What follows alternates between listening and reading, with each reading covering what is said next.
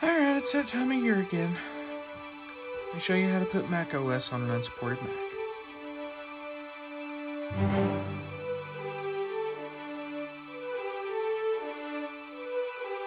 Okay, so I'm going to skip the unpleasantries and just kind of get to the point. You're going to need a couple of things to run macOS on an unsupported Mac. You're definitely going to need a flash drive, 8 gigabytes or greater. I would recommend getting an SSD because APFS just really doesn't work right on mechanical hard drives, and SSDs are a lot faster. In fact, I'm running High Sierra on a mechanical hard drive because I have 2 different hard drives. I'm going to put Mojave on an SSD. Why not Catalina? I'd rather just have it when all the updates have been applied and all the security patches are already there. So anyway, you're going to go to your web browser and put in DOSDude1.com. Now, this will work for Mojave and Catalina, so feel free to use this tutorial for both. I'm just using Mojave. Go over here to My Software, and I'm going to the Mojave patcher. You can go to the Catalina patcher, but I'm going to the Mojave patcher. Requirements: check and make sure that your computer is usable, okay? See, look, there's a bunch of computers that aren't usable, okay?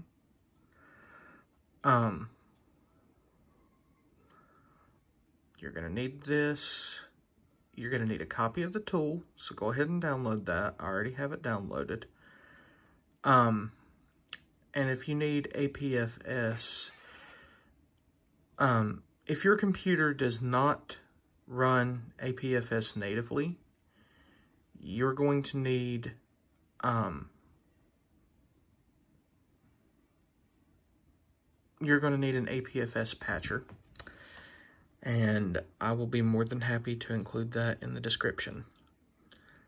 But he has an actual guide on how to do all of this. I'm just going to show you because some people don't like to read, and that's okay.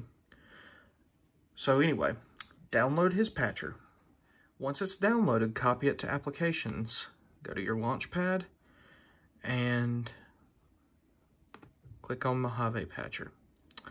Now, if you need a copy of Mojave, the neat thing is you can go right up here to Tools and click Download Mojave, and it'll download it. Plug in your flash drive. If you already have Mojave, click the icon, go to Applications, install macOS Mojave, double click, it'll be verified. Then my flash drive's not coming up because it already has Mojave on it as far as, well, there it is. Then click your flash drive. Make sure it is formatted as OS X Extended Journaled, and click Start Operation. Now, my flash drive's already been made because this part took exactly 2 hours. It was exhausting. So once your flash drive's been made, exit out, go up here, click Restart again, and hold down your Option key.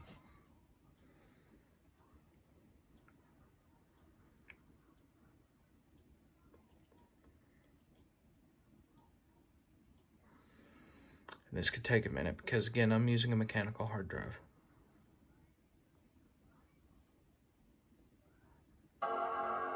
There we go. And for those asking, this is a 2010 MacBook Pro, by the way. Go over here to Untitled and boot the flash drive. I'll cut back to it once. Okay, when yours boots, you're going to be at the macOS welcome screen. Ignore these icons. They tend to get messed up. It's just a bug. It's not going to hurt anything. You want to go to Disk Utility. Unless you have a copy of High Sierra that is already running with APFS and stuff like that, I would go ahead and format. And you're going to want to format to APFS and click Erase. I'm not going to do that because I've already installed macOS. But then just click Continue, Continue, Agree. If you're American, don't read it because Americans don't read anything. But before we go ahead and sign, click Mac SSD and click Continue, and it will install normally. After it installs, when it says that it's about to restart the computer, click on macOS Post Install. Pick your model. Mine is MacBook Pro 7.1. Pick your model from the drop-down list, and all the patches you need will be right there. You just pick the hard drive you need and click Patch. Again, I've already done this. And when you click Patch, it will automatically reboot. And I'll show you what you do when you're rebooted. First of all, check out how fast the SSD is booting. It pays to use an SSD. They're like 20 bucks. Get one. Doesn't even have to be a good one. Get a cheap one. It pays to use an SSD. Ooh, that's bright. I don't have the brightness set on this one yet. Give me a second to log in. Okay, so one last thing you need to do before you're completely set up. Once you've gotten everything set up and you're logged in, this is going to pop up. It's called Patch Updater. Now, I shouldn't have any updates. See, I don't. But you will have 5 or 6 different updates. See, software update patch, SIP disabler patch, legacy video card patch, platform compatibility patch, night shift patch, USB support patch, iSight webcam patch.